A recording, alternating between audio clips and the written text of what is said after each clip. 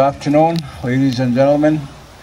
I'm privileged to be here today, in honoring Dr. Michael Dan here with a gift from the community members. It's been a great pleasure knowing Dr. Dan for the last at least 8-10 years maybe, and it's always been an honor to be here when he visits our community. So, over the years, Dr. Dan and his property up in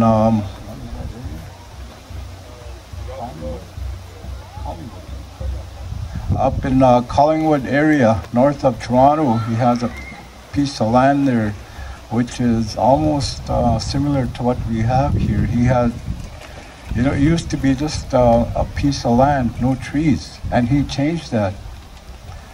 So now it has trees and a lot of good land. So with that, and in that piece of property that he has, there's this whirlpool of crystal clear water spring. There's a spring there, and every spring that little lake turns into a little lake about the size of this polo ground here, and it continues to revolve. I don't know if it's in a clockwise manner, somewhat to that. But anyway, Dr. Dan visited that place. And while I was there, I had a dream, that proved to me that, yes, Dr. Dan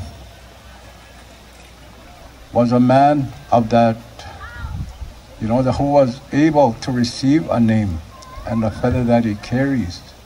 He carries 2 names, and because of that, it is an honor to be standing up here with him today, and an honor to present to him from the community a gift that he, has gone beyond expectations in terms of being able to receive such a gift from our community. So with that, we'd like to present Dr. Dan with a gift here, and we will give him an honor song with this gift. So Dr. Dan would like to present this gift to you from the community of Lacroix First Nation. So if everybody can see this, it's a